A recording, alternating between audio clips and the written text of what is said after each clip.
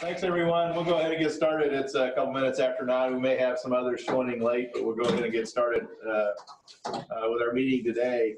Thanks so much for joining us for the Government Affairs Committee meeting today. We have a couple of guest speakers. David, would you like to introduce our speakers? And we'll go ahead and let them get started. All right.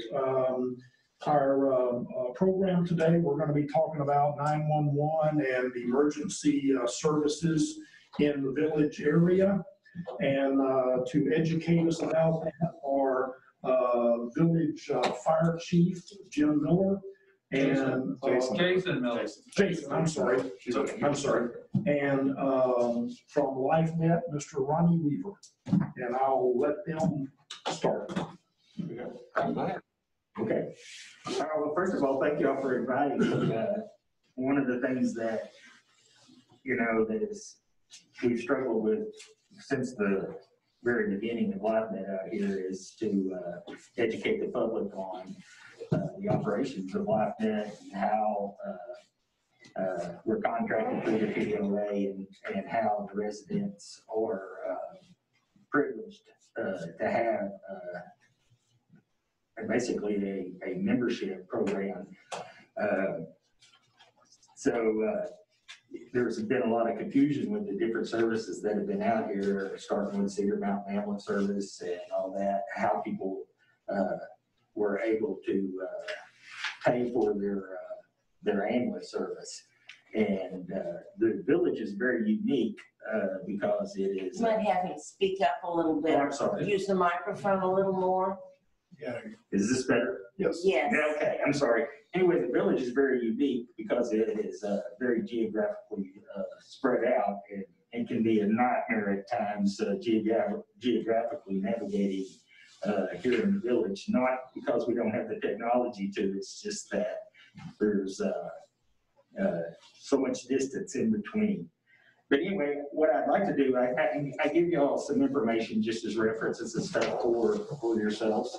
I'd like to tell you a little bit about our company and our history, and then go into our services here in the village. And for those of you that are on the Zoom meeting, we'll get an electronic copy of this, and then we can send it off to you as well. So, first of all, LifeNet is a not-for-profit organization. We're governed by a board of directors. Before the village, we had a 9-chair board of directors, and our home base is in Texarkana on Arkansas and the Texas side. And we found out real quick that the majority of our board of directors was from the Texarkana area. So as we spread out a little bit, we wanted to make sure that we had representation from all of our service areas. And here for the village, Harv Shelton sits on our board of directors. And he has been an extremely valuable asset as far as helping us govern our operations. They're all made up of civic-minded directors. Most of them are either hospital CEOs or some form of corporate type CEO, extremely civic-minded. Each one of our divisions, and we have four operational divisions right now. And we have representation from all of those areas. Our key management is David Bumgardner, who is our CEO. And then we have a general manager, which is Jason Gardner, who is here in Garland County at our administrative office at the Regions Bank downtown, the old Regions Bank downtown on the 5th floor. And then for Hot Springs itself, is one division: Village, Hot Springs Village, Hot Springs, Garland County, Malvern, and LifeNet Air 2. That is our division, even though we all have 4 separate departments in there. Each one of those departments has a director of operation that works underneath the general manager and underneath the director of operations. In each one of those divisions, there is operation managers, shift supervisors, that basically control daily operations for the crews and operations of 911 services during that period of time. In Hot Springs, The call volume is extremely high, so we have 12-hour trucks. They work 12 hours, 9 hours, 14-hour shifts. We took away the 24-hour, 48 off on that because of the load that it was putting on our medics because of call volume. Here in Hot Springs Village, we still work 24 hours on, 48 off. Malvern, we work 24 on, 48 off, and our helicopter crew works 24, 48 off. My main responsibility is Hot Springs Village and also the air program. Again, I've been doing this for 40 years. Started with St. Joseph, or actually started here in the village, then went to St. Joseph's, the Mercy System, did 25 years with that. And then during Medicare reform, the hospitals were running the ambulance service in Garland County National Park and St. Joseph's. And they found out very quickly that financially they could not operate a service of this size. So they invited LifeNet from Texarkana to come down, and LifeNet ended up purchasing all the assets and retaining all the employees and taking over services in 2005. A little history about LifeNet. It actually conceptually started in 1983. We were the very first air program in the state of Arkansas and Northeast Texas. We've been operating since 1983 with a helicopter, and over 30 years we have flown completely accident mission free, which we're very proud of. We have a partnership with Air Methods, which is one of the largest air providers in the nation right now, that's got over 540 something bases across the United States, also 80s, and in Alaska and Hawaii. In 1993, Wadley Hospital and Christus St. Michael's was running the ambulance services together in Northeast Texas, in the Arkansas side of Texarkana and Miller County.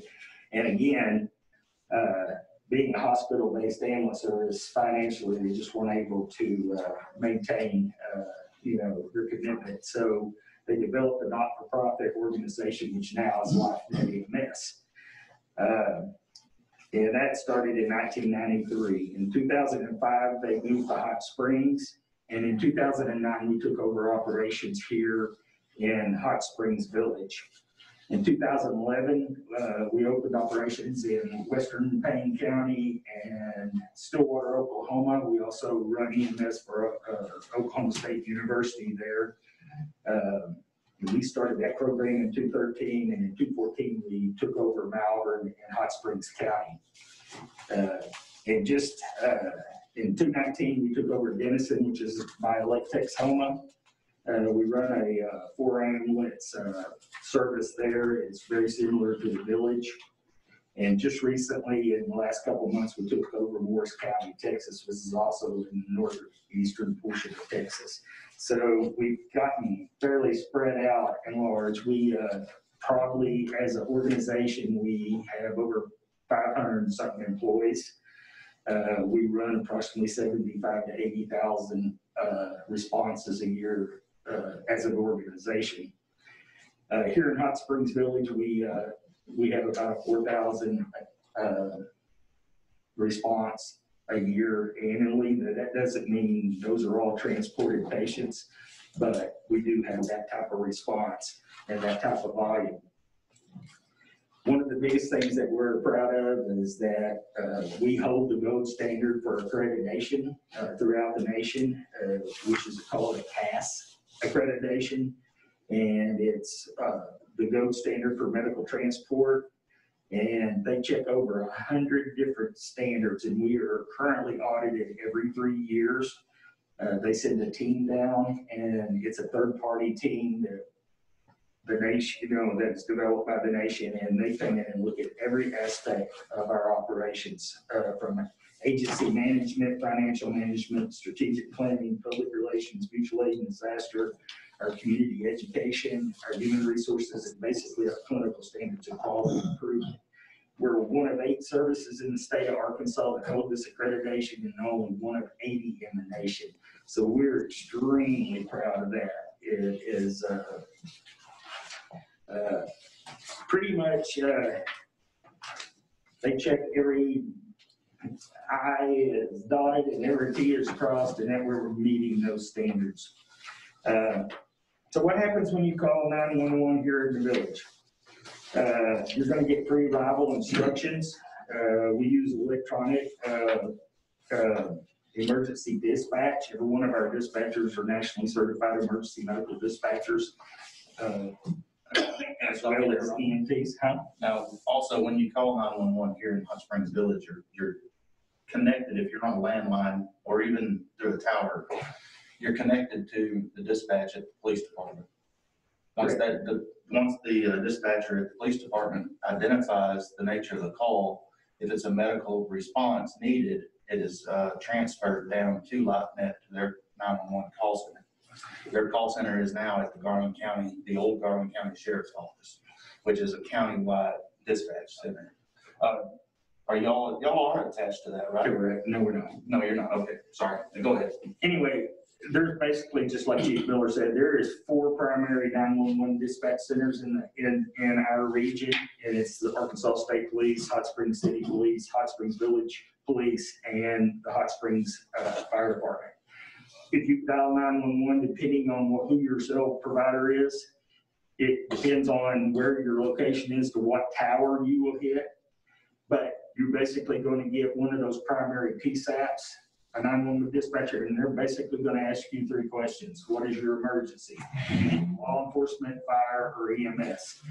And once they identify which one of those agencies you need, it is a 1-button transfer to that comm center, which if you call 911 here in the village, you're going to get the village police department. They're going to do a 1-button transfer right over to our dispatch, and you immediately start talking to one of our communication operators. A lot of the confusion out here in the village, and that's one of the complaints that I get, I'm sure Chief Miller gets, even the police department gets, when you call 911, people get frustrated with all the questions. But what they need to realize is that it is a very multifunctional communication center. You're not, even though you're talking to one person and one person is gathering information from you, there's another dispatcher already dispatching an ambulance and talking to a crew. So even though you feel like they're not responding and they're not answering they're not moving fast enough, that process is already in play by a secondary dispatcher or even a third dispatcher. Based on the information, it is so important for us to ask those questions, since we do use EMD, which is a national standard dispatch system. As you answer questions, it dictates the priority of response of what type of response you're going to get by your ambulance service. There's key questions that trigger responses to either elevate a response or to lower a response. And it works tremendously. And there's so much data that we can gather out of there. Plus, all of our units have ADL locators on it, and we use what they call a pulse system, which basically shows all of the service area in the state of Arkansas. It shows exactly where our trucks are, how fast they're moving. It prioritizes the fastest response from the closest geographical unit that's available. So we constantly know where our guys are and where their trucks are, whether they're stopped, whether they're moving, whether they're patient loaded, whether they're en route to a scene, on a scene, or at a facility, receiving facility. And one of the nice things that the state of Arkansas did, and I know Jason has talked about this, Chief Middleton has talked about this, and several maybe other of the groups here in the village, but the Smart 911 system. And what the Smart 911 system is it is a gift from the state of Arkansas to the residents of the state of Arkansas. They purchased this system free, so it's free to you. And it's basically very simple.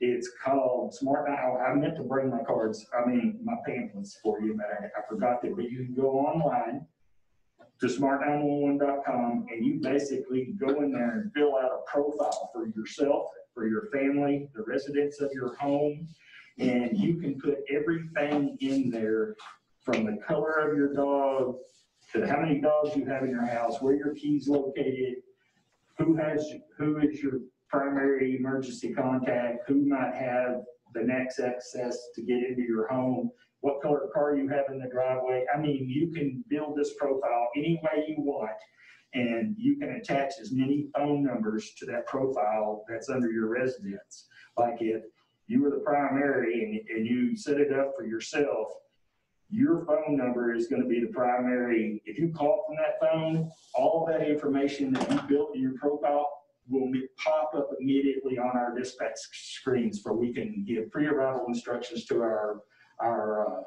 incoming units. It is unbelievable. It's free. People should take advantage of it. And a lot of people have here in the village. But the thing about it is that probably 90% of the nation has accepted this now and purchased it for their states. So if you are registered here and you're traveling in California, your information follows you there. So if you call 911 from California and you have a profile, you call from that phone that you set up, that automatically goes to their dispatch as well. So it is probably one of the highest technology, best thing as far as 911 communication that they've come up with in several years. On board our ambulances, that's one of the things, and I know Chief will agree with this. We have a brand new fleet of ambulances here in the village right now. We try to keep our ambulances in tip-top shape, and we have rules that we go by where we phase out ambulances after a certain mileage, depending on volume of those calls, but we carry state-of-the-art equipment. One thing LifeNet does not do is we do not skimp when it comes to equipment. We practice evidence-based medicine, so we have the highest tech cardiac monitors that do more than just cardiac monitoring. They do pacing, they do defibrillation, they collect data, they Bluetooth and Wi-Fi cardiac monitoring and 12 lead EKGs to the hospitals at a push of a button. We can download those into our electronic, they connect with our electronic tablets, our charting, and all that information is downloaded into our charts automatically. We have, from CPAP to it's so much different. EMS has evolved over the last 10 years. I can remember when I first started, the privileges that we had, it's a rolling emergency room. There's very little that we cannot do in the back of that ambulance other than surgery, and we can do some minor surgical procedures such as treating a collapsed lung, putting in, a needle in someone's chest, cutting someone's throat and putting to do a cryotomy. All of our guys are well trained. They're basically what the state mandates us to have as credentials. We expect and have much more credentials than what's just required. All of our paramedics are nationally registered. That means that pretty much they can work in any state in the United States because they hold that national registry certification, which means they're certified nationally, not just in the state of Arkansas. It's a requirement by LifeNet only. The state does not require that until just in the last 6 months they grandfathered into the testing part of the national registry, and they've made it to where the EMTs and the paramedics have to hold that certification. And a lot of that's got to do with all of the national disasters that we have, where we can be deployed if we have to go assist in other states. And that has happened occasionally. with the hurricanes and stuff, that we had to deploy a team to go help. Just recently, and this is one of the things that me and Chief have talked about for a long time, and with Chief, the fire department, they did some reorganization with their manpower, and with the new stations and stuff. So when we had a cardiac arrest, one of our rules is that we do not transport a cardiac arrest without a third body on our truck. Mainly to give the paramedic his hands free to do the emergency procedures he has to do. So it would require one of the firemen to get in the back of the truck with us and ride in on that trip, mainly to do CPR and to give us another set of hands. But within the last year, we purchased what they call a Lucas device, which is a mechanical CPR resuscitation device. It's the gold standard in pre-hospital care right now. It basically is 99% more efficient than a human could ever do CPR. And it takes less than 1 minute to set up. You can stand a patient up on a backboard in a corner and it will still do adequate, appropriate compressions. And what that has done is freed us from utilizing Chief's resources and taking them out of the village for 45 minutes to an hour to 2 hours. So that's really helped a whole lot. But we have a very good working relationship with the fire department. They're part of the backbone of our service here in the village. The village is, you've been in a lot of homes, you've seen a lot of driveways, you know the terrain. They help us in so many different ways, and we couldn't do it without them. We run totally ALS service here in the village, which is advanced life support, which means every time you get an ambulance, you will get a paramedic. In Hot Springs, we can build a basic level truck, which means it's only got 2 EMTs, and they are for transport. They can treat at the basic level, but we only utilize them for like hospital to nursing home and psychiatric transfers. And the mental health system is rampant, not just here in Garland County, but all the way, across the nation. And the problem is placement of these patients, because we don't have the facilities here in Garland County to place psychiatric patients. So the hospitals have to shop to find placement. And sometimes it's in Texarkana, sometimes it's in Jonesboro, sometimes it's in, Fayetteville. It just, wherever they can find them, which means that instead of us tying up a paramedic level ambulance, we can use a basic level ambulance to get those patients transferred to the facilities that they need to do. Here in the village, we have 3 locations.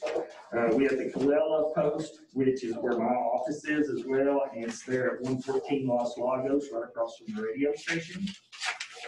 We have 2 ambulances there, but only one of them is staffed. The second ambulance is what we consider our backup ambulance. If we have a mechanical failure, we have another ambulance that we can immediately get back into. On high call volume days, or if we have a special event that we need to be covering, we can put it on extra crew. I can get on that truck and build it up to the paramedic level ambulances by just calling an EMT in. So we basically have 3 paramedic level ambulances running 24 hours a day with the ability to put a 4th one up at any time. We have our Colella Post, we have our Cortez Post, which is at the Cortez Fire Station. They basically have one end of the small end of the building, and they're one big happy family out there. They work very good together. We also have our 3rd post, which is the Balboa Fire Station. It's basically the same way. The fire department is on the majority of one side, and we have quarters on the other side and house our ambulance.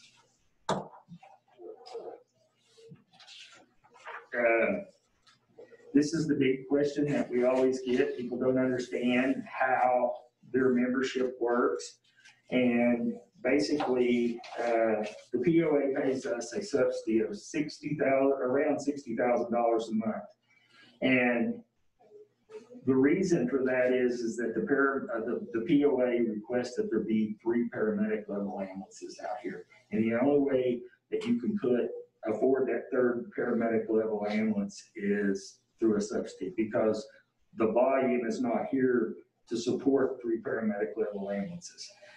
And basically, it's probably one of the best deals going. It's one of the cheapest deals going for, I think they pay it by monthly.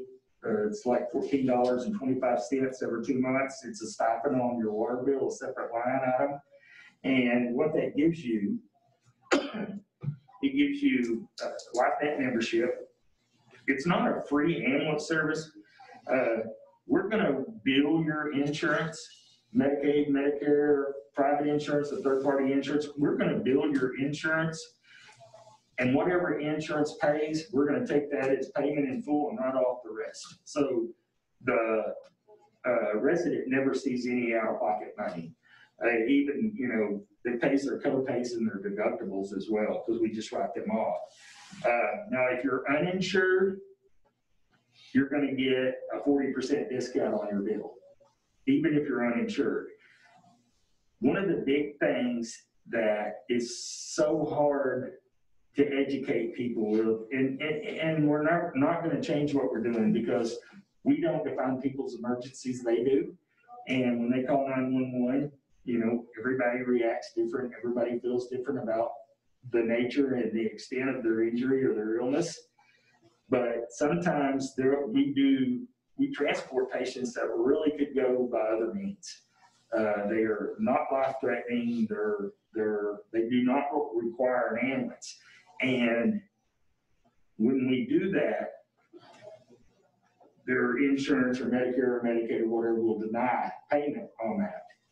And when that happens, it's out of the ambulance services control. We don't dictate what's medically necessary and what's medically not. The insurance companies do. Now, anytime that happens, LifeNet goes in and appeals it for the resident.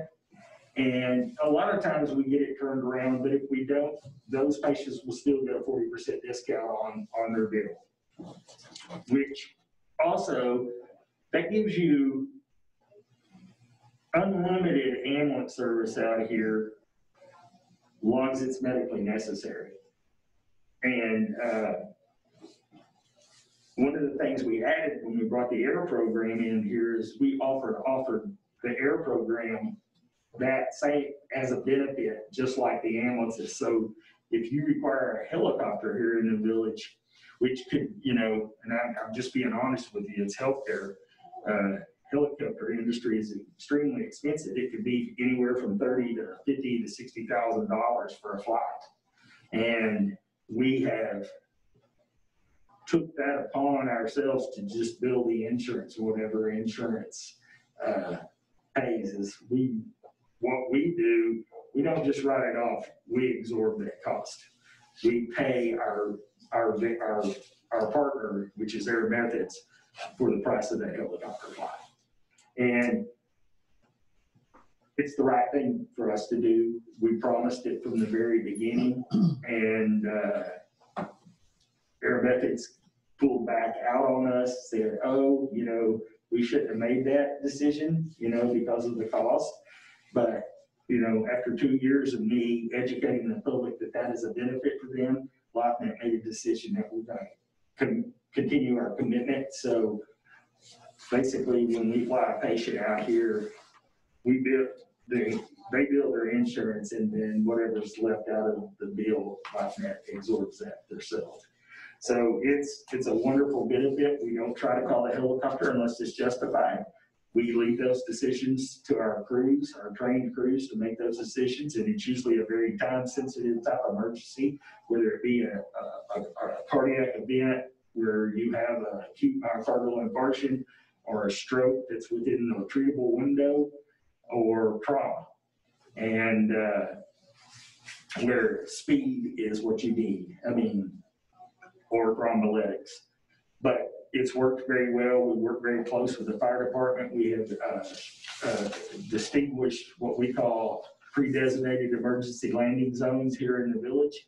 And we utilize golf course if we have to. We try not to. We utilize church parking lots. We have some designated landing zones, even at the one at Coronado Center. It just depends where the call is located in the village. If it's in the front, we try to use Walgreens, Walmart. I mean, these are all pre-designated. They're built into our dispatch system. The coordinates are all in there. And we let the fire department and the medics work together to make the decision what is the closest landing zone for that helicopter. And so it's a great benefit to the residents of the village. Now, you don't get that benefit with any other air program. If we're on a flight and we have to call for another helicopter, we can't honor we can't do it. That's basically, we just don't cover any other ground or air provider that's not like that. Just like they don't us, if we have to use them. But Air Methods, the company that we work with, they basically own our pilots, our mechanics, and they actually own the helicopter. We provide all of the clinical side of the house, all of the training clinically, and they do their own billing, and it's been a great partnership so far.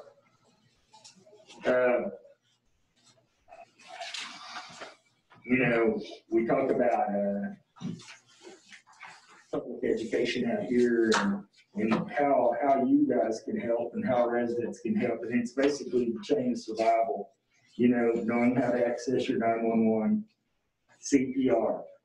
People's always been afraid to do CPR in the past because, especially in times of today where there's so many communicable diseases, nobody wanted to put their mouth on somebody else's mouth and stuff. But I'll tell you, all that's gone away. The key thing to know is pump fast, pump hard. That saves lives. And early defibrillation. And the village is unique. For a community this size, there's more AEDs out in the community, automatic defibrillators, in churches, at the Centers. There's AEDs. Golf courses. And the golf courses, the police department, all the fire department apparatus carry these things. That's what saves lives. And advanced paramedic level services. Basic life support. What these guys, the fire guys, the average citizen, a 6-year-old can work these things because you push a button and it tells you every step to do, prompts you, completely walks you through it at the 6-7-year-old level. And, most of the time in sudden cardiac arrest, most of the time the initial rhythm is a very treatable rhythm and it requires electricity. And the quicker you can get that done, the more the survivability rate increases tenfold. And who in here is CPR certified? Not current. Not current? Do what? CPR certified? Not at the moment. AED certified? Okay. There at the Hot Springs Village, we have about 7 trainers, and we offer that in Hot Springs Village to organizations, groups, churches, bystanders, people that are in adoptions that need CPR, first aid, also foster home, foster parents. But we do offer that. So if you guys know any organization or any groups, churches, let us know. Give us a call at our fire station, 922-2210, and we can get some trainers to you guys. That way everybody is aware of what CPR can do and what lives. It saves lives. The AEDs, there's multiple times that our AEDs have saved lives. 10 centers. Golf courses. Do you just offer general classes? Yes. Periodically? Yeah, and I'm going to chime in with Chief Miller because I think that's what he's telling you, that he's offering you. But we do the same thing. We do bystander CPR and AED use classes. Now, a lot of the classes are not card certified classes. It's just public CPR.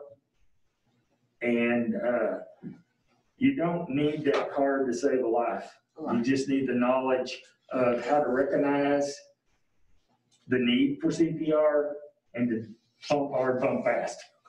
And be able to find your assets, your friends, or nearby standards or stranger to say, hey, I've been doing this for 2 minutes at 100 compressions, a minute. Can you please give me a break? And you learn to communicate and just switch off. The whole deal is to not delay chest compressions and don't pause. If you have to pause, it shouldn't be more than 10 to 15 seconds. So you're going to be caught by yourself sometimes. We've all been caught by ourselves where you're the only provider and you pump until you're too exhausted to pump anymore. But we have the resources here that we always get you enough help there. But one of the things LifeNet does, we have an AED matching grant and loan program for AEDs. And it's only for nonprofit organizations such as churches, first responder groups. It excludes schools and universities because the schools usually get federal funding for their AEDs. And what LifeNet does, LifeNet will purchase an AED, and their cost is around $1,275 for an AED. We'll pay half of it, and the organization that wants the AED will let them pay for the other half. So we have a matching deal, which is an excellent deal, and a lot of people have taken advantage of it. A lot of your first responder groups have done it, and several of the churches here in the village did the pay half the cost of the AED. We also have a loaner AED for not-for-profit events, and it's free. It requires a $250 deposit, but we'll give it back to you soon as you bring your AED back. But we have an AED that, like, for instance, I'm just hypothetically, the Anglers Club decides to have a big tournament, and they're going to have a large gathering, and they want an AED on site. They can come up there and check out this AED, give us a $250 deposit, and it's ready to go. And when they're done with it, if they didn't use it, they get their deposit back. If they did use it, they get their deposit back. We just have to, there's a form in there that shows why they used it, who they used it on, what was the situation, what was the scenario, where we can collect that data. And really no one's taking advantage of that here at the village because there are so many AEDs out there now. It's basically what I'm saying, it's there to offer if needed to the community.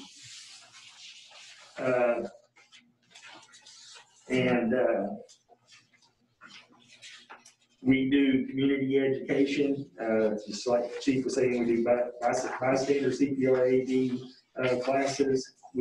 One of the big things now is Stop the Bleed. And, people of our age, back in the days, tourniquets were a no-no unless it was life or limb, Tourniquet is gold standard of care now for hemorrhage control. Every law officer has one on their belt. Every fireman carries one. Every EMS personnel carries one. It is unbelievable on the car wrecks that we pull up on nowadays that law enforcement is there before, or fire department is there before we are. And you get there and you've got a patient that has a tourniquet on their arm and their life was saved because of that. And we teach how to apply not just the tourniquet, but also to do hemorrhage control with dressings, pressure points. We teach those classes as well. We have a team of certified Stop the Bleed trainers. And I think, do you have any of this? Okay. We do 911 education classes, ambulance tours, career fairs, and just basically continued education. We do all of our own in-house training for our medics. Again, they are required to have higher certifications than what the state requires. They have to have advanced cardiac life support. They have to have neonatal advanced life support. They have to have pediatric life support. They have to have ATLS, which is the advanced traumatic trauma life support. And they have to have PHTLS, which is pre-hospital trauma life support. We require all of our personnel to hold these certifications. It is not a requirement. The state only requires you to hold a CPR card, an advanced cardiac life support card. That is it.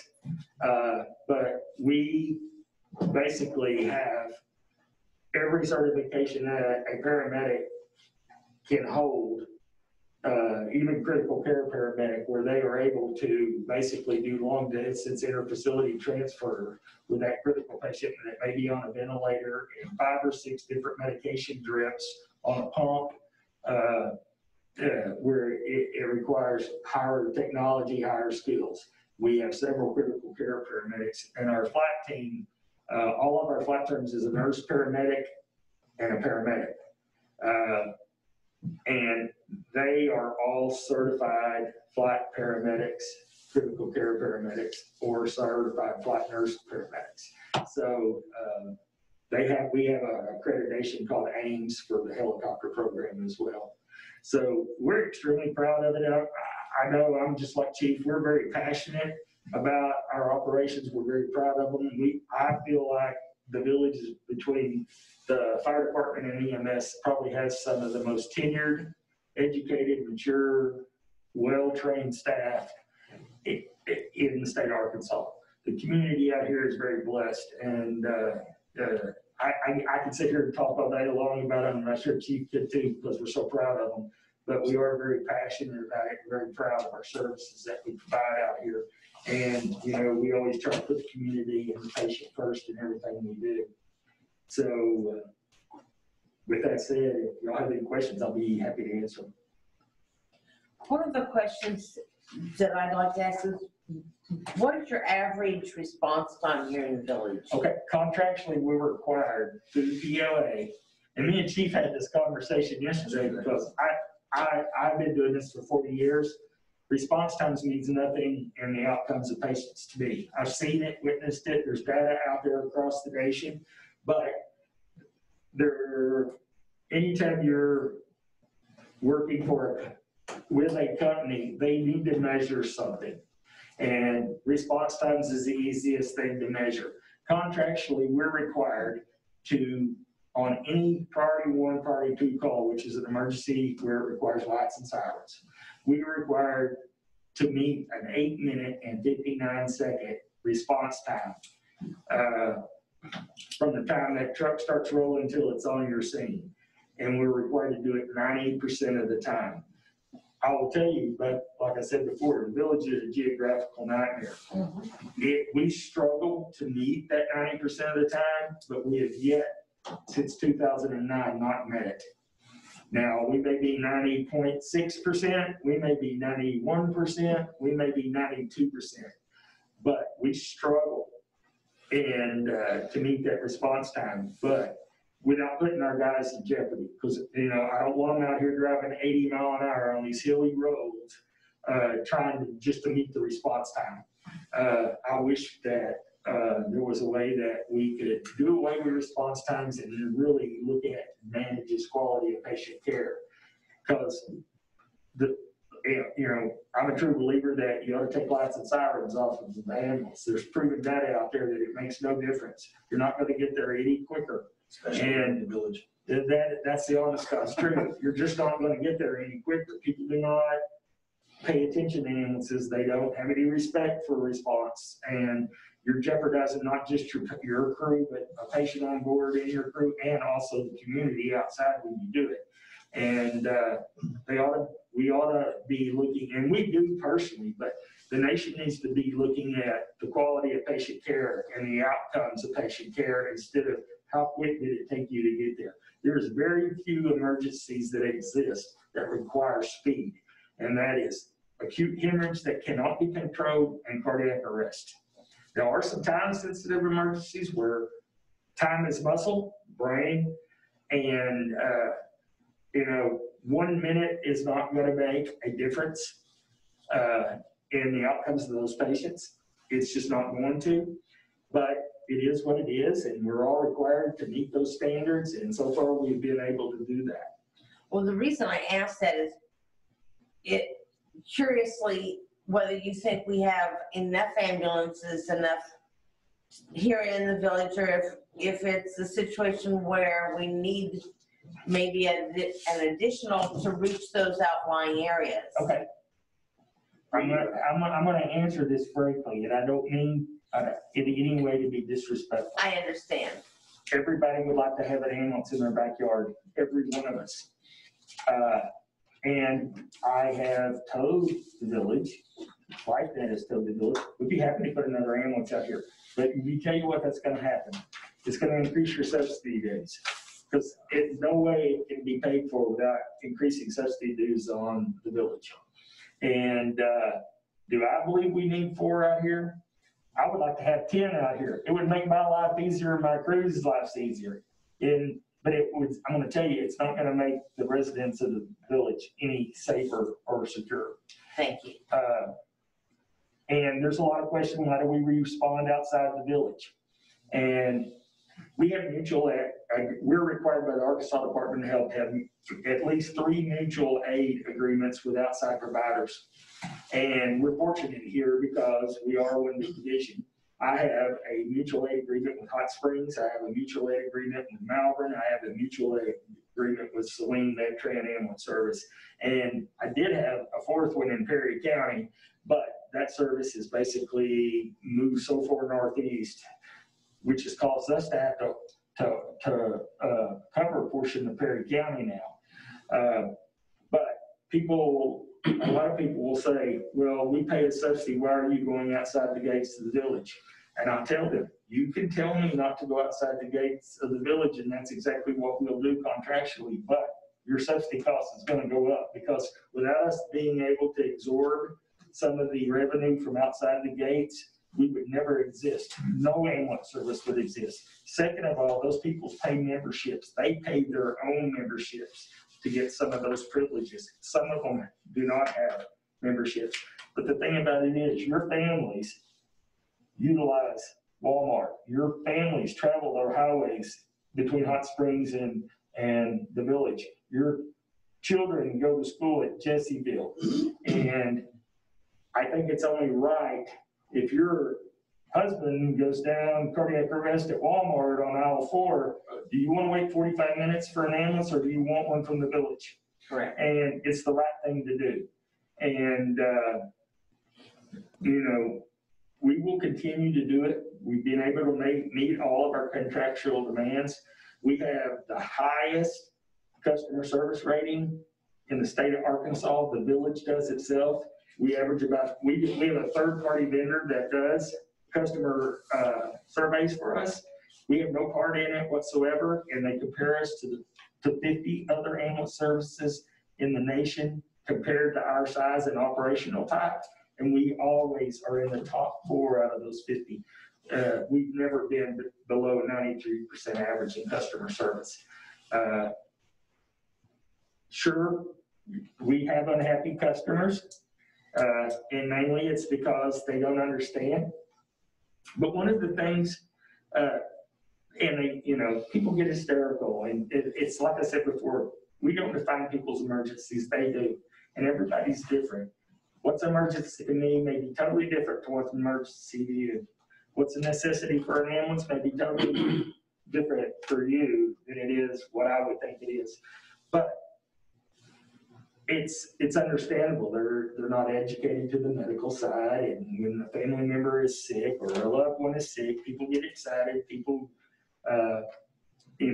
time seems like forever when it was only just a short period of time. Anyway, we deal with those things just like everybody else deals with those things, but we deal with them immediately.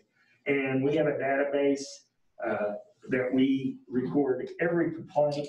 One of the things also about the village is every response in the village, every response, 100% is quality through our quality assurance program, is audited. It's audited by a clinical steering team made up of physicians and tenured field training officer medics. 100%. Most ambulance services only require 30% of their calls to be audited. We do 100% in the village, and I did that on purpose from the very beginning when I took operations manager here. So, and we do very well. Y'all, the village is really, really, really lucky when it comes to the staff you have. We have the most tenured, educated staff in the village. Most of them are 10, 15-year plus paramedics. They worked in metropolitan cities. They worked in rural areas. They're very, they're just tenured medics. They've been there, done that, seen that, and they're highly qualified. Occasionally we'll have one or two, you know, that's the way systems work. We either lose somebody through retirement or in this younger generation are well-trained and they come up. And we do have a few younger paramedics out here working in the village now, but they also know what the expectations are, and they also have to meet the qualifications, and they're well-trained, so, and well-managed, I feel. So, but it is very assuring to me to know that I have, you know, a medic that's been practicing for 10 years and knows exactly what they're doing. It's reassuring to me if I was a resident out here to know that that was the quality of staff I had. So any other questions for me? Just one quick one. I'm new here. What hospital do you normally transport? Okay. To? Well, you know, that's another one of the big questions. A lot of people say, my heart doctor's in Little Rock. We want to go to Little Rock. Well, I'm going to take for emergencies. Yeah. Mostly on emergencies. Yeah, I'm not going to take you to Little Rock. We have 3 operating hospitals within our operational area. That is CHI, National Park, and Saline Memorial. I will tell you this, Arkansas Heart Hospital there, the new one, that's right down past Saline Memorial now, will be opening soon. And I can foresee us transporting patients to that facility, okay? It's only 2 or 3 minutes more, but here's the deal that I can't get people to understand, and they should. If CHI is the only level 2 trauma center in South Central Southwest Arkansas, the only level 2 trauma center. The only level 1 trauma center is UA University of Med Center and Children's for pediatrics. The next closest level 1 trauma center is the Med in Memphis. So the difference in that is CHI has the ability to take care of any level 1 trauma. They just don't, the difference is that a level 1 has to have a 24-hour a day on-site surgical crew, a 24-hour on-site neurosurgeon, a 24-hour on-site neuro interventionist, 24-hour on-call thoracic surgeon on premises. And UA Med Center has that. That's why they're the only level 1. Now the capabilities of CHI being a level 2 is no different than UA. We have the people there, they're just not on site. It may take 15 to 20 minutes to go there.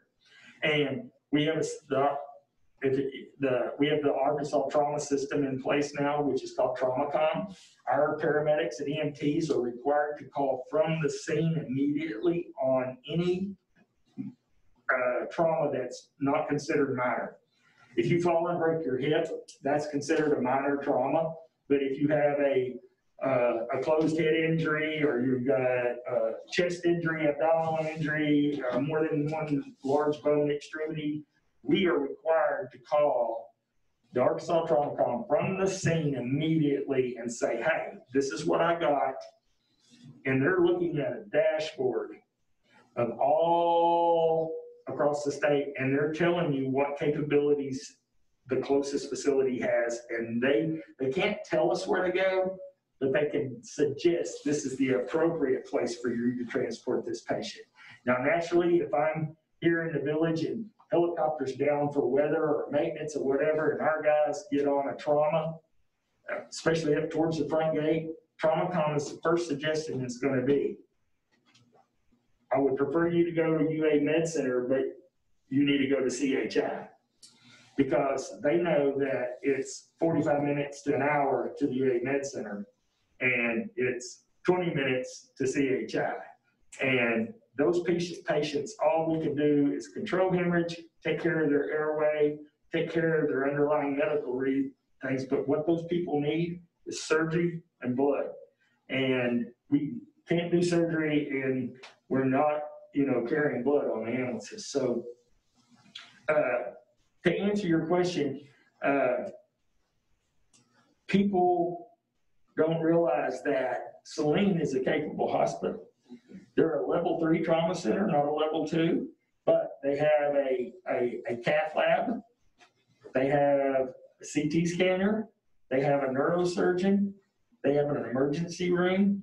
And if I am taking a chest pain patient, a patient that is having an active heart attack, and they want me to take them to Baptist, when I pass Saline Hospital going that way, I just said, I can take better care of this patient in the back of this ambulance than they can in that hospital I just passed. And that's not true. There's no way. I don't have a cath lab. All I can do is see what I'm seeing on the monitor and treat my patient symptomatically. I don't know for sure. I can assume and predict through my education that this is what it is, but your insurance company is going to deny your bill, because they're going to want you to go to the closest appropriate medical facility with the capabilities. And we will do that. And if they need, after the patient is stabilized, if their physician and themselves decide that they need to go to another facility, we'll arrange transportation for that. But in an emergency situation, we're going to one of the 3 operational hospitals within our operational deal. And it's basically in the best interest of the patient, financially and medically. I think I took up my time. Yeah. Jason, do you have anything you want to add real quick? No, I really don't. I mean, I was actually thinking, because really the spirit of this meeting was to talk specifically about sort of emergency services. Mm-hmm. And I was just thinking it might be good if the fire chief came back for another month and talked about all of the fire department's total services. Okay. I think that might be interesting. And I would like to add one thing. The way we're set up out here, and it's kind of a gentleman's agreement, I think that Jason has been given some directive, but I usually, my liaison to the POA, and a lot of times I have meetings with the POA board, and now that I haven't met the general manager yet, I've been waiting to kind of we're kind of not on his priority list right now, so I haven't really wanted to bother him, but Jason has always been my liaison to the POA. If I have a problem or I have a need, or we need to work something out together, I usually start with Jason and go through Jason first, and then we go through there, and vice versa. So we work real close together, and we always got big plans of doing more and more, and that's what's not. It's a wonderful. It's like I said before, the fire department out here is excellent, and they're such a resource and an asset for us and for y'all. So what he's saying is we first respond to just about anything, major medical. We will first respond. If LifeNet is out of the village, we don't have a close unit. Of course, they call us and we respond as well. To go and stabilize and stay with the patient until we get the next closest ambulance to them. But we're so, we're limited to our care of what we can provide. So, I mean, we don't push drugs. I mean, we're basically like the BLS unit of an ambulance service, but we do carry all of that stuff. Jason, I did have kind of one question. Do you do training for businesses as well? Like if I wanted to have all my employees come and do CPR and CPR training, and have you done that for POA employees as well? We've done it for POA employees. We do it for, there's a lot of the POA employees, and we have to get back on that because I think a lot of them are out of date. But businesses, yes, we will provide that for the businesses. Okay. We do it for our daycares, our schools, and things like that too. So. Okay, cool. Is there anything as villagers we could do to make your jobs easier? Support us. Yeah, that's the We biggest thing. definitely do that. You know, that's and we do. I mean, with the fire department, EMS, we get a lot of support, and it's really cool because they support us through our bellies. And it's really neat. But the best thing of being in this service is the outcome of the patient. Yeah. You know, when you work a call and you're like, I wonder how that patient made it. You know, did they make it? And then, you know, a month later they come by the station to thank you. You know, there's no other great feeling in the world. No, and And you see that life and that person come back and say thank you. it's such a moving part between us two. We have such a close, well working group between the departments. And, you know, there are times when they are it until we get the closest ambulance to them. I mean, it can get busy out here and we can go to level 0 and, you know, once or twice a day. And, you know, and you pull up there and, you know, you feel helpless because you don't know what your limitations are and your capabilities are. And you provide as much as that as you can. And then again, you know, a couple of weeks later, those folks, and that's one thing I found so much about the village is that people here in the village really do appreciate. I'm telling you, go work in different environments. Go work in the city of Hot Springs. The city of Hot Springs is not a safe place to live. And I mean, when you see those kind of outcomes, when you thought, golly, and you know, even after as long as I've been doing it, I mean, I could pull up on the scene without pretty much any equipment, and I pretty much make a pretty accurate decision on the mortality of that patient. And it's wonderful when you're wrong. It's wonderful when you're wrong. And it's wonderful when you get that thank you. We don't get thank yous. Very seldom do we get thank yous, but I think Chief tell you that we're not in the business for these thank yous. We do this because it's a passion and we love it. And I also believe that it's a gift. And especially to do it as long as, because burnout on paramedics and EMTs is less than 5 years. Most of them never stay in the business more than 5 years. And we have multiple staff members that have been doing this for 15 years plus. Ronnie, just for reference, what's the high volume time down in Garland County? Just how many ambulances are on? Between the village, Malvern, and Hot Springs, we usually have somewhere between, usually around 14 trucks on a day. We have the ability So to, folks that didn't know that, how many trucks are out there? yeah, we have the ability to put on 25 trucks if we have to. So that's the reason I said it's so important for us to have mutual aid. I'll tell you one thing that we don't do. We do it with every service other than the village. And it's because the village pays the subsidy. We don't get any subsidy anywhere else in any of our other divisions. And yes, we do run calls in Hot Springs. We do not, the difference is that if Hot Springs goes level 0, I mean, that's every one of their trucks are on emergency. They're tied up. They have no more resources left. An emergency comes in. They're going to look at what unit is the most geographically closest truck. It could be a Malvern unit. It could be a village unit. They're going to send that unit. Now, 90% of the time, we may get a fourth of the way there, a half of the way there, and get canceled because another ambulance in town just cleared up, Correct. okay? And then they're gonna send that. But I would a lot rather fight in a courtroom saying, oh, we sat with one of our resources out at the village because we didn't want to send it to Hot Springs. And at least we responded something. Yes. We had something perpetual motion, moving forward. And it happens. And, And the but same thing happens we, here. yeah, we don't, We're level 0. I can sit If there. we have something major, they're gonna send a unit Yes. from town to Now, cover the village. we don't go, like if I see Hot Springs at level 1, they got one ambulance left, and it's a busy day. I don't take one of the village trucks and move it to Highway 5 and 7 and let it toast closer. And they don't do it either, Right. all right? Now, we do that for Malvern because they don't get a subsidy, so we could run the operation basically however we want. Plus, they have, more resources.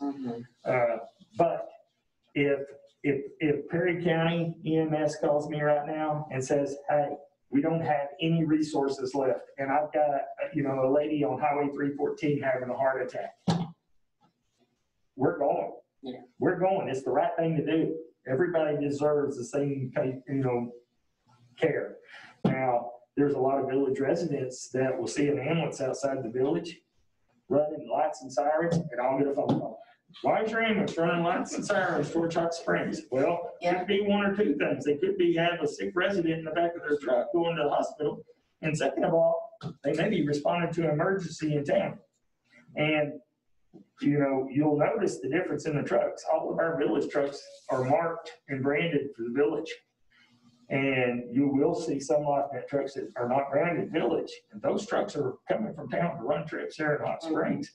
But these guys are on scene already. We don't, that's the nice thing about it. If we don't have an ambulance available, we call them, they first respond. They give us a quick heads up and assessment. There's times we may just need a helicopter. And, it's just everybody has to work together. And at the end of the day, it's the right thing to do. And another thing is too, one of the things that's different in the village, and I know that Chief will back me up on this, we do it elsewhere, but we don't do as much as we do in the village. I may run 15, between the 3 trucks out here in the village, they may run 15 responses in one day. 15. Out of those 15 responses, they may only transport 10 of those patients to the hospital. We have a lot of patients here in the village that live alone. We have a lot of patients here in the village where their spouse is their primary caregiver. And we have and when I say primary caregiver, you have one party of the relationship that is either bed confined or walks with a walker or has difficulty getting around, and they need to be assisted from their bed to their potty chair.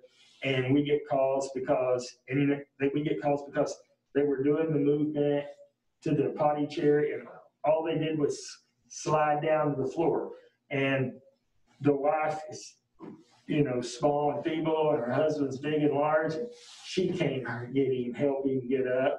And we don't want her to hurt herself. Then we got 2 patients, and they call 911.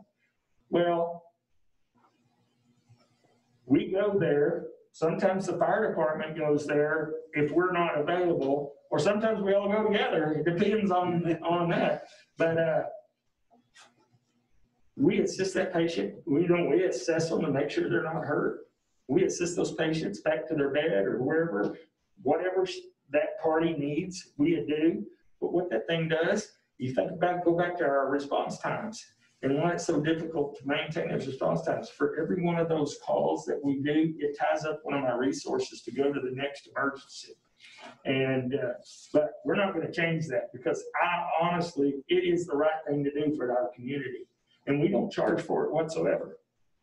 And we do a lot of it here in the village. I'm sure you do. And EMS lives. And I will tell you, there's sometimes that our paramedics have to act.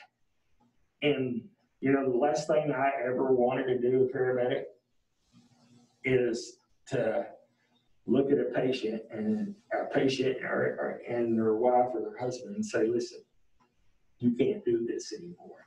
You're not capable of taking care of him, or you're not capable of taking care of yourself. I can't let you live in these conditions anymore.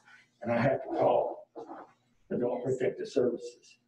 And, you know, there's nothing worse than taking somebody's freedom away from them. And we have a lot of people out here that will, there's some sick people in the village. And a lot of our calls are very emergent because the people that are in their 70s, 80s, and older are very stoic. They were raised in a time where you just didn't go to the doctor for everything. But their biggest fear is if I call 911 and you show up, you're going to take me away and I'm never going to get to come back. So they set on their illness or they set on their sickness until they're so sick they become acute and true emergency.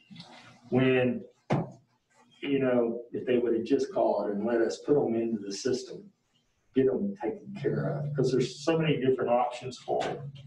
But that's their biggest fear. Their fear to be taken out of their norm, their normalcy, and their fear if you take them out of your home, they're never going to get to come back. And it takes a unique. That's why we don't just have. It's everybody that works for LifeNet would love to work in the village. Would love to, but to get to be an employee in the village takes years and years of proving yourself. Mm-hmm.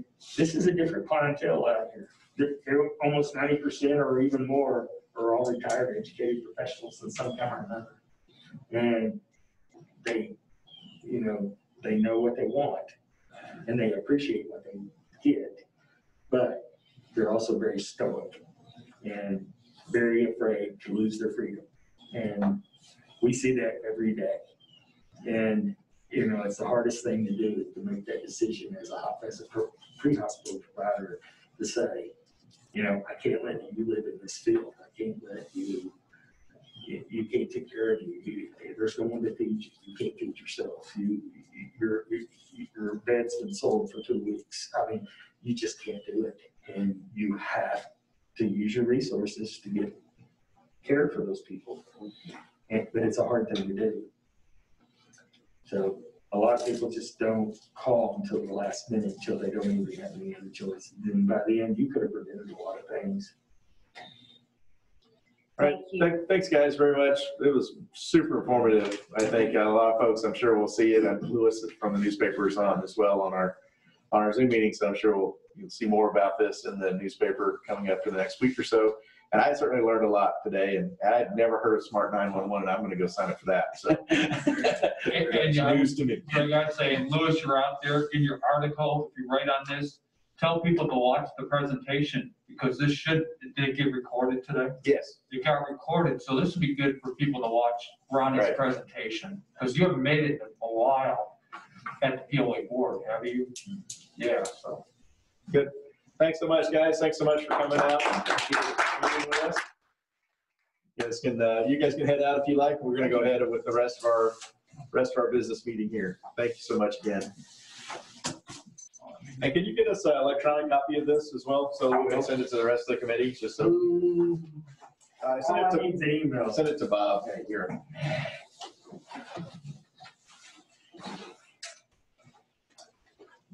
Here's Bob.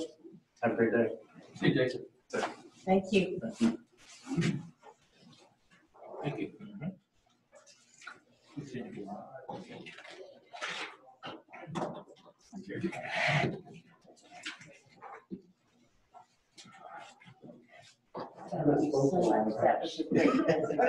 COVID kept me away. Thank you, thank you. Thank you. Thank you. All right, we'll continue on with the rest of the meeting. Any changes to the minutes from last month? Everybody received the last month's minutes? Any corrections or anything else to the minutes for last month? The only thing is David Child was present at that. Yeah, so other than David Childs being both present and absent, he was absent from the meeting last month. We'll make that change. Any other changes to the meeting minutes from last month? All right, hearing none, we'll go ahead and assume those are approved. We'll move ahead with the rest of the agenda. We don't have anyone at the meeting today from the POA, so we won't have any POA reports today. Pam did let me know that she would not be in attendance. I don't know about Charles, but we don't have anyone from the POA to speak to the POA board or any issues relative to the POA today. On broadband services, Keith and I, along with Dennis Simpson, did go and meet with the Finance and Budgeting Committee here a week or so ago. Talk to them about what we're seeing relative to the internet services in the village and trying to help them determine how they might think about a kind of a strategy moving forward. It's a very difficult topic, which now I think they understand that it's a very difficult topic as well. There are things that people can do. I think the biggest challenge and one of the things that, that I think they understand now is that it's tough for a consumer to figure this out on their own. Right? While yes, you could get a wireless hotspot or you could get, this other technology or whatever, that requires some amount of technical knowledge of the person that's consuming it, which is difficult. And that's what's been filled by, the people like the Suddenlinks and AT&Ts, and that they send someone out, they hook it all up, they have 24-hour support. If you start to move to more self-service models, it's difficult for a lot of people here in the village to do that. There is activity moving along with Aristotle.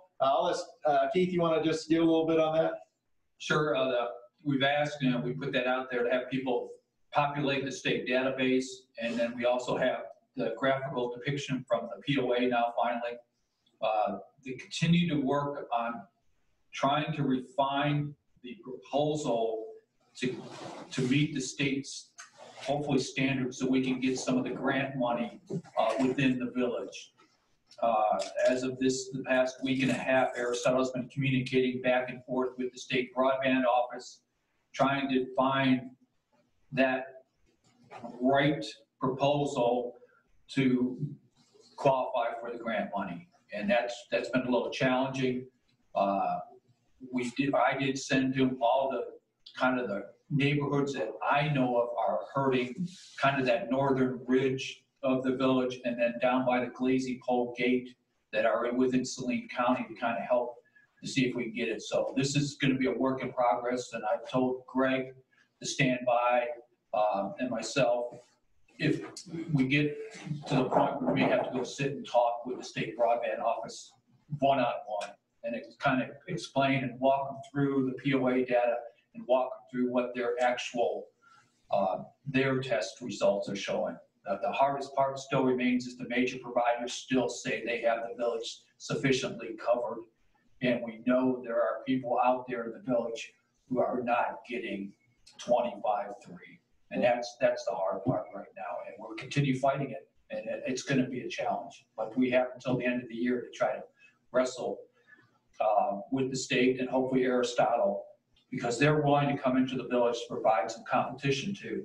Not only the unserved areas, but provide some competition too. And I think that's the hardest part is there's not a lot of competition. Not a lot of parts of the areas that you can say AT&T or Suddenlink. It's either one or the other. Is Aristotle like a cable system or is it more It's like a AT&T? It's a fixed wireless solution. It's fiber to a fixed wireless, and that's one of the things that working with Aristotle the past week is them trying to figure out where do they try to run fiber to. And that starts driving cost differences too. So they are trying to find a solution that the state would agree to get us up there. And the biggest challenge, or one of the challenges, is DeSoto Boulevard is great. AT&T and Suddenlink running right down DeSoto Boulevard. It's those edges, the northern and the southern edges and the Cortez area. It's hard to get there. And there's a reason AT&T and Suddenlink haven't went there, because it was costly to them. Right. So it's one of those catch-22 situations.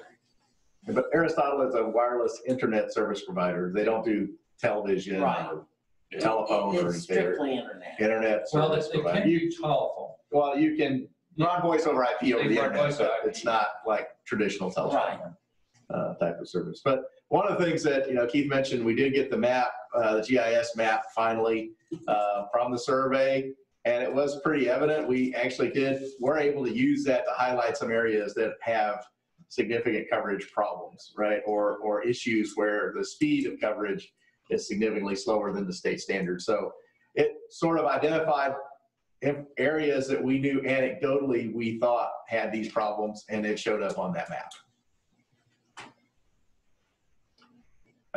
Keith, you want to go ahead with Sure. Saline County? Saline County, just a few things. First, I'll start with Metro Plan. Metro Plan's been pretty quiet here during the summer. The one big issue that is all for their grant money for their transportation planning dollars, and they have about $11 million to spread out across the 4 county region that they're looked at. Saline County has put in a grant request for the Southwest Trail. So that's what's kind of cooking in Saline County, trying to get some Metro Plan dollars for Southwest Trail. And we'll see if that meets the criteria, the priorities, and when they do all the scoring. But that's right from the Saline County side. For the Saline County Quorum Court, 3 different things they took off. But 911 consolidation is going forward between Saline County and Benton. That will be one PSAP sitting there. The unfortunate part is still Brian will not be part of that. But Benton and Saline County agreed, and all the documents have been approved. The quorum courts approved it to move forward with one dispatch center there. And actually, it remains in the Saline County Emergency Management Office there. Second one, the Saline County Quorum Court did, just like the POA, voted on the issue 1 resolution to support the continuation of the half-cent sales tax. It's interesting. It was not unanimous. We did have some quorum court members who did not vote for the highway funding. It's just kind of interesting seeing the dispersity on this, and their main thing is they're not going to vote for a tax, but at the same time, if this goes away to Saline County, it's a $1.1 million hit or loss of revenue, and it's the same way in Garland County. But it did pass, but there were some opposition to it, and that's their choice, and they voiced their concerns on it.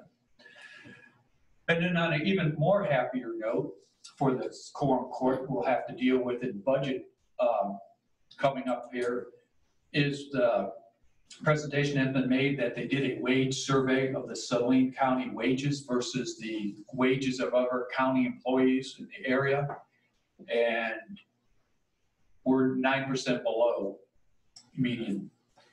So that will be an issue that the Saline County Quorum Court will be dealing with very shortly in the budget, because we are concerned about our quality of, or able to keep our employees.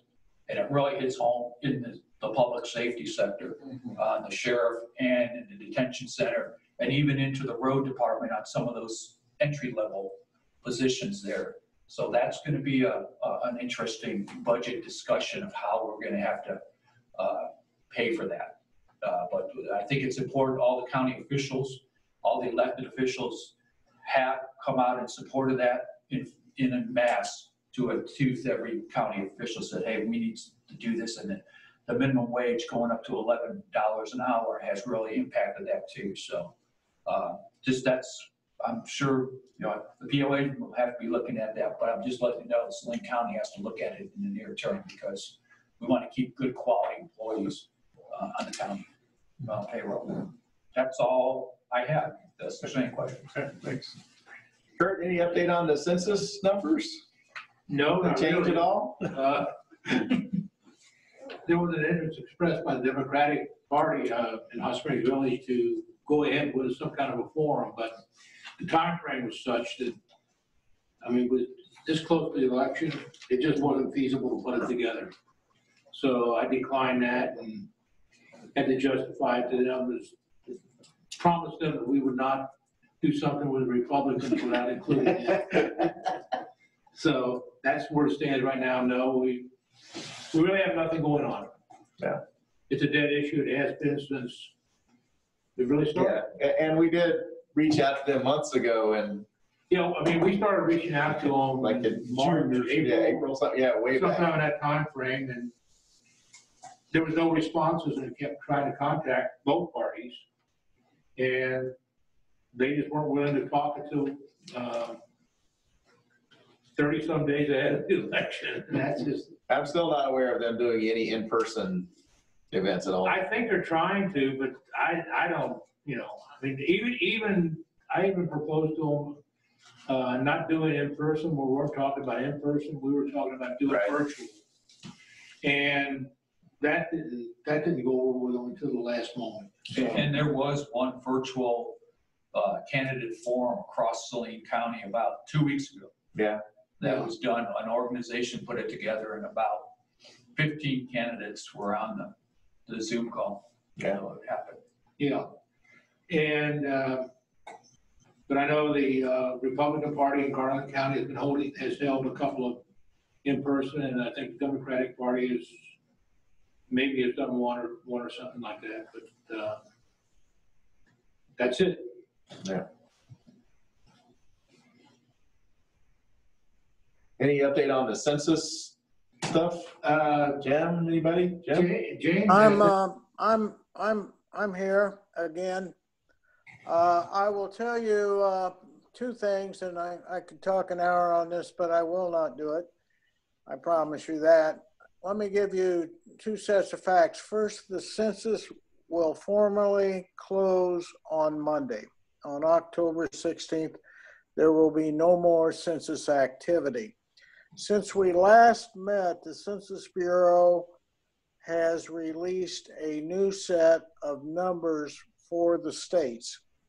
That set of numbers combines the self-response that we've talked so much about with the field response, which is the door knocking, to get a comprehensive number.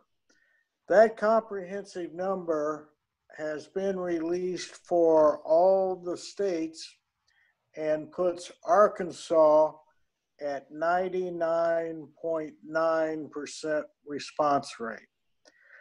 Now, they have not released, or I have not been able to locate the numbers for the political subdivisions, but you can do the math on this and understand that if all the political subdivisions, or if the state is at 99.9%, then all the political subdivisions have to be near that. So that's what I know. All of that is different. There's a lot of chaos surrounding the census process, the early closing and all that, but it is what it is, and that's the best number I have to report.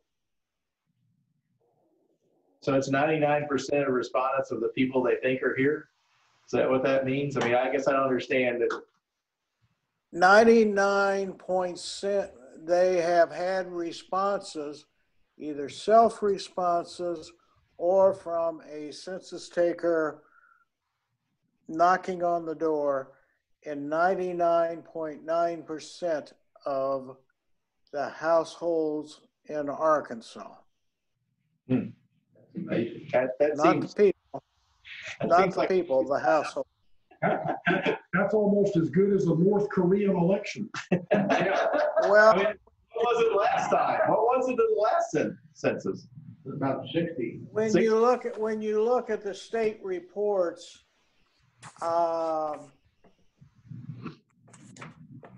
there is not a state that's reported under 95%. Okay, we'll leave it at that. So we can expect, You know, that's just what I read. so we can expect about a 95 to 99% participation in the presidential election, huh? Right. I think the increase in revenue will get off the census. The population goes down. Yeah, but just, yeah, the numbers don't, anyway. Okay, any other committee reports? All right, well, let Dr. Murphy, you've been patiently hanging in there. How you doing? How's school going? Doing great.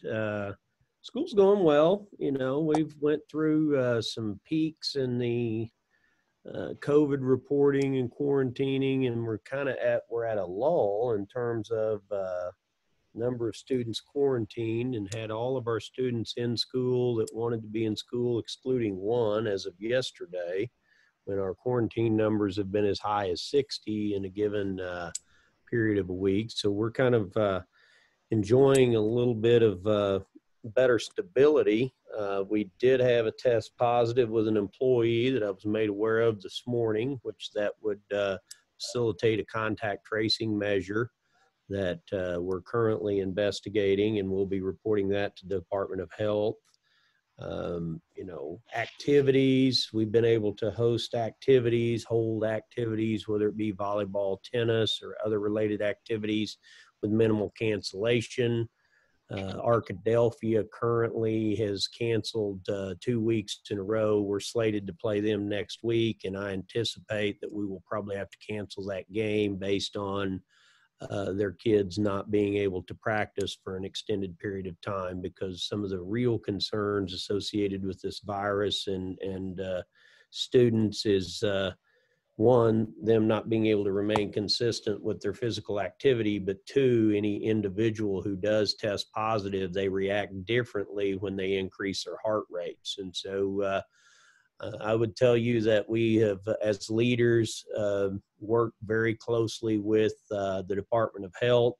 There is a COVID-19 task force that meets in a Zoom meeting similar to this every Monday. It involves the Arkansas Department of Health, all the local schools, along with the hospitals and clinics.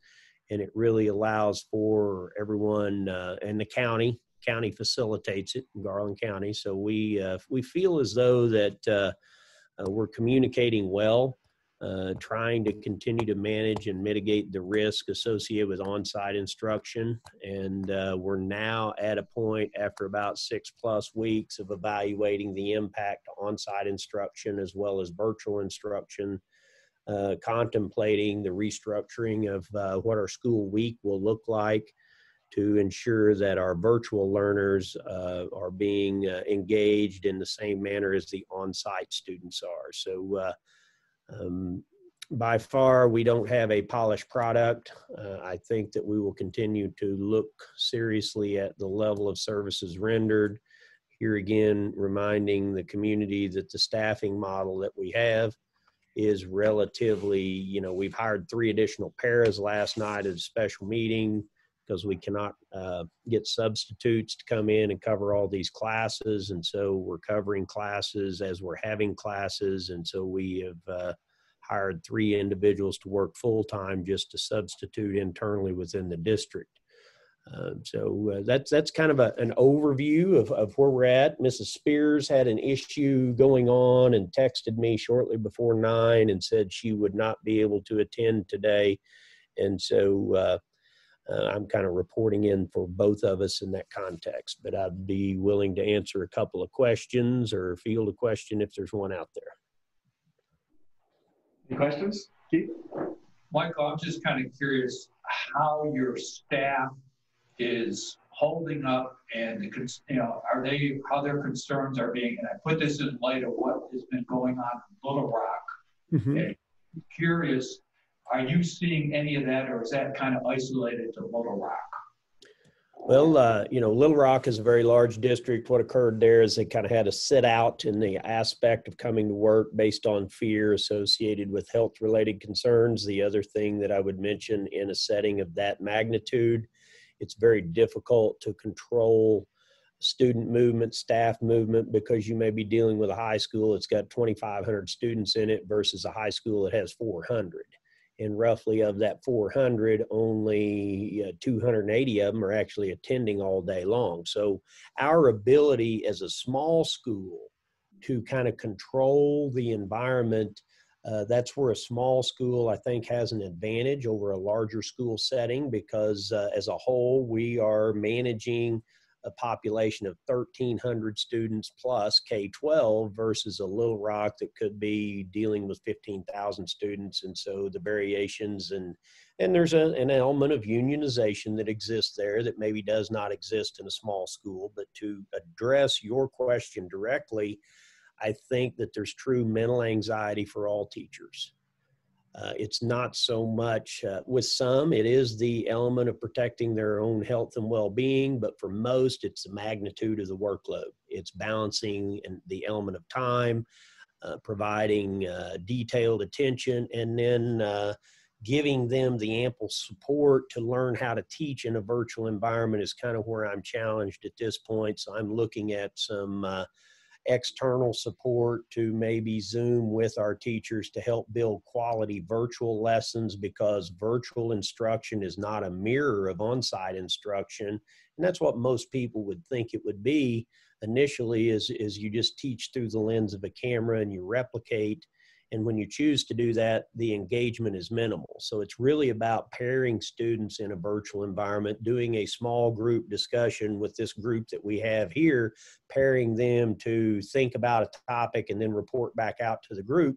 That's fundamentally different than whole group instruction through a virtual lens. So we're looking at ways to expand this process. And I'm really challenging our leadership to not look at this in the short term of survival, but to look at this in the context of delivery long term, because I do believe that as much as we want this pandemic to go away and we want things to be normal, I think the role of education in society will shift upon conclusion of this pandemic. And so we've got to be prepared to deliver on-site instruction, virtual instruction, and do it effectively, knowing full well our kids set out from March until the opening of the school year. And the one thing I observed is that the regression really went as deep as last Christmas. It wasn't that we just didn't deliver content, but when you put kids on a sideline and don't engage them from March the 10th through August the 25th, that regression measure, it's almost a half a year, not a fourth of a year that you didn't deliver. So that's really another challenge our teachers are taking on, Keith, is they're trying to figure out how they conduct remediation and new content simultaneously and really narrow in, because we just can't keep teaching if the students don't understand content that is applied to the next lesson. And so really making us think deeper about mastery learning. The environment is stretched, and I don't know that it will ever, and maybe, as much as we hate to say it, maybe it's time, it was time to rethink how we deliver content instructionally. Where I said as a leader is the variable of time. How do you control that? How do you organize it?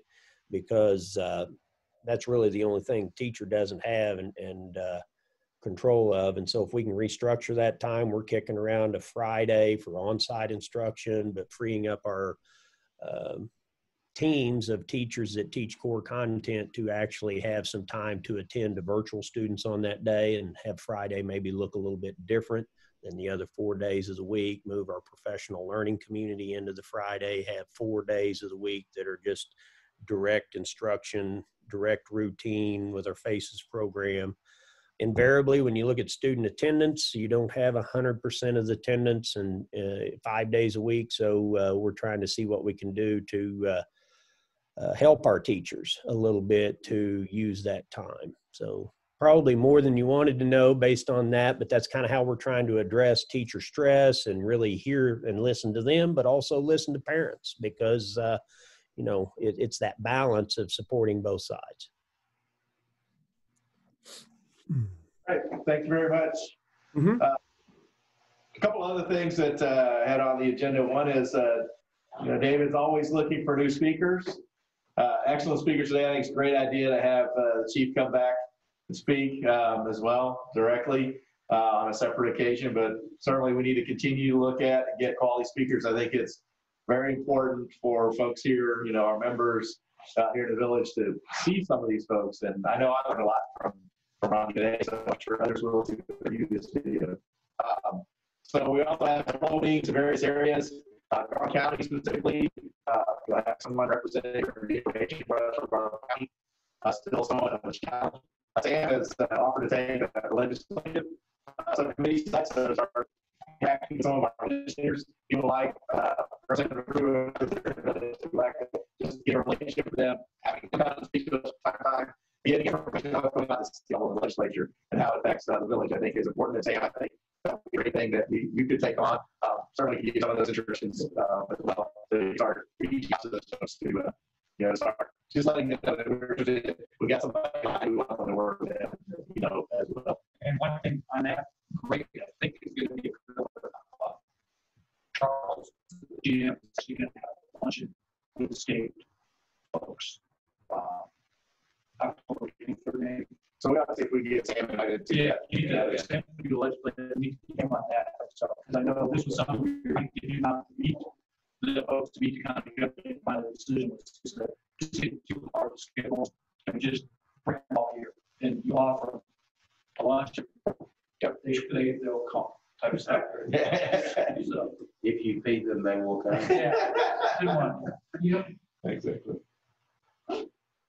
And I think also, David, you had mentioned about getting someone to start participating with the Downtown Merchants Association or the Benton area as well. You're still looking for volunteer for someone to potentially pick up a little of that as well. So with our current membership, we do now have a couple of openings, I think, available. So we'll start taking some nominations, you know, for people to join the committee. Anyone that's watching the video that's interested in joining the Government Affairs Committee, they can reach out to the POA, get an application, and then we'll start evaluating for a couple of new members. We have a couple of applications already pending. We certainly welcome more members to participate in the Government Affairs Committee. We did have one old business item, which was the charter revisions. We did have the meeting, the special session with the POA board relative to the clarification letter that they sent us. I think there's going to be some kind of subsequent clarifications, but I haven't received anything relative to that. So at this point, I'm just going to table that until we hear further from the POA board about any potential charter revisions that need to be made. There weren't a lot of revisions necessarily to our charter, since we don't really direct any POA employees. We're not kind of that kind of committee, but we'll see what they come back with in terms of any other charter revisions that they may deem we need to do in the future. Is there any other new business? Anyone else have any items they would like to add to the meeting today? No? Well, seeing that, we'll go ahead and close out this meeting. Our next meeting of the Government Affairs Committee will be on November the 6th, Friday, November the 6th at 9 a.m. I think we'll continue to do in-person and Zoom for the foreseeable future. For anyone that wants to participate, they can participate online as well. So with that, I adjourn this meeting, and thanks everyone for coming. Thanks, everybody.